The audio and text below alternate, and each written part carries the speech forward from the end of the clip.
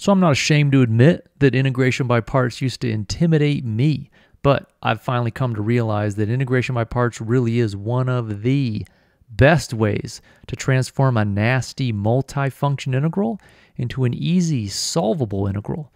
So by multifunction integral, I just mean an integral that's got two functions getting multiplied together. I'm calling them y and z, but these could be whatever. Y might be cosine of x or log of x, and z might be x squared or e to the x. So what integration by parts allows you to do, you get to take one of these functions, integrate it, put that into your new integral, and then you take the other function, take a derivative of it, and put that into your new integral, and the hope is that this new integral will be easier to solve than your previous integral. Now, there is a price to be paid for integration by parts to work. There needs to be this front term right here, but this term really never gives you any trouble. The question always boils down to whether this new integral will be easier to solve or harder to solve than your previous integral. So how do you use integration by parts? Let's do an example, show you how it works. Let's say you had the integral of x times e to the x. Well, I got two functions getting multiplied together, so integration by parts might help me simplify this. And the first order of business is I have to pick which one of these functions, x or e to the x, do I want to integrate, and which one do I want to differentiate? So up here, I've got z. I'm integrating that term, the second term, and differentiating the first term. But think about it down here, x times e to the x, that's the same as e to the x times x. So I could move these around however I want. So I'm taking a derivative of the one I want and an integral of the one I want so that it makes my integral easier. That's the key here. So sometimes you got to just kind of poke around and prod and think, all right, I don't know, let's see. If I took integral of x, I'd get x squared over 2.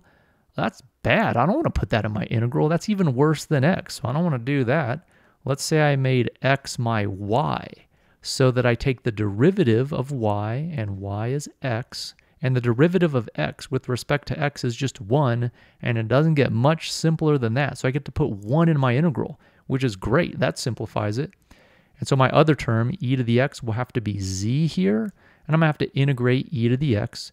Now you take integral e to the x dx, so there really should be dx's here in these integral of z terms, but I didn't want to clutter it up. So you could probably tell what I'm meaning. You integrate the term z, and my z term is e to the x.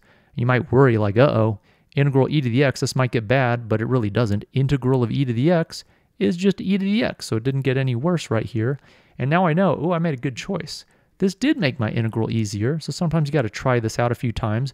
Integral e to the x times 1 is better than integral x e to the x.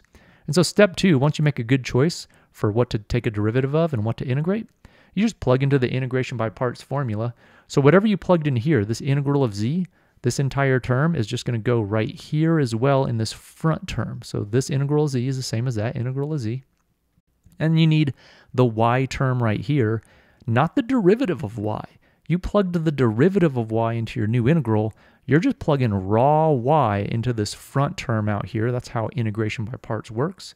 And now we can just set this equal to this integral down here, x, e to the x has to equal x times e to the x minus the integral of e to the x times 1. But the integral of e to the x times 1 is just the integral of e to the x. So it did it. I told you. Look, integration by parts made this integral that was bad into one that was easier. Integral of e to the x is easy. So I can solve it now.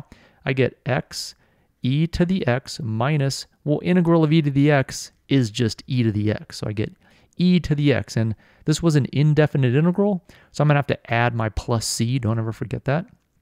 Now you might be like, what? My homework had a definite integral. It had like limits here.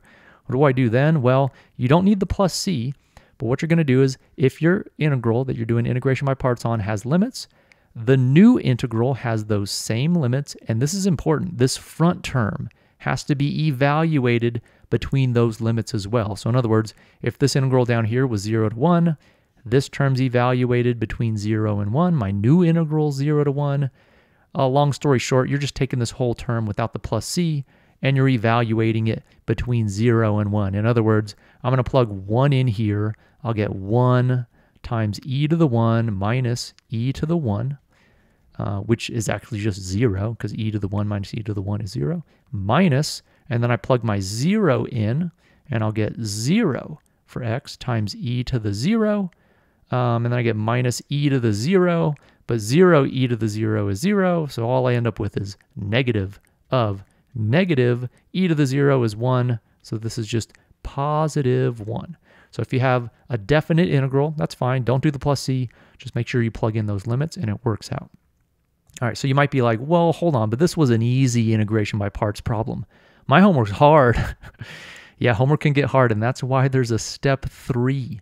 There's a repeat if necessary.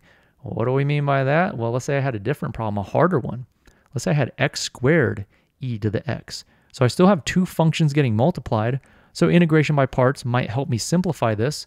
And I go through the steps. I do step 1 here. Which one of these do I want to integrate? Which one do I want to differentiate? Well, if I integrate x squared, that gives me x cubed over 3. That's terrible. I don't want to put that in my integral. So I'm again going to make sure that x squared is the one I take a derivative of. So x squared is this y term. So I'm going to take a derivative of x squared with respect to x.